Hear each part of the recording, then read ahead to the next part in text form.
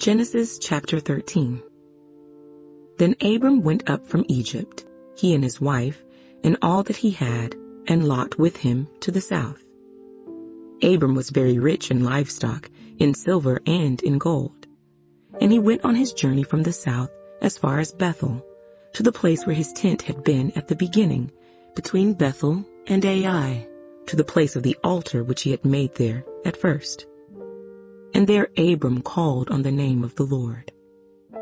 Lot also, who went with Abram, had flocks and herds and tents. Now the land was not able to support them, that they might dwell together, for their possessions were so great that they could not dwell together. And there was strife between the herdsmen of Abram's livestock and the herdsmen of Lot's livestock. The Canaanites and the Perizzites then dwelt in the land. So Abram said to Lot, "Please, let there be no strife between you and me, and between my herdsmen and your herdsmen, for we are brethren. Is not the whole land before you? Please separate from me. If you take the left, then I will go to the right. Or if you go to the right, then I will go to the left." And Lot lifted his eyes and saw all the plain of Jordan, that it was well watered everywhere, before the Lord destroyed Sodom and Gomorrah, like the garden of the Lord, like the land of Egypt, as you go toward Zoar. Then Lot chose for himself all the plain of Jordan, and Lot journeyed east, and they separated from each other.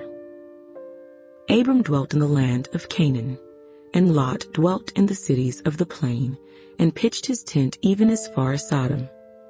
But the men of Sodom were exceedingly wicked and sinful against the Lord. And the Lord said to Abram, after Lot had separated from him, "Lift your eyes now, and look from the place where you are, northward, southward, eastward, and westward. For all the land which you see I give to you and your descendants forever.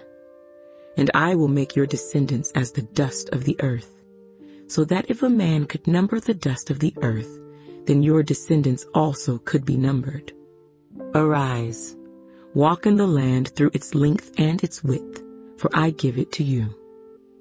Then Abram moved his tent, and went and dwelt by the terebinth trees of Mamre, which are in Hebron, and built an altar there to the Lord.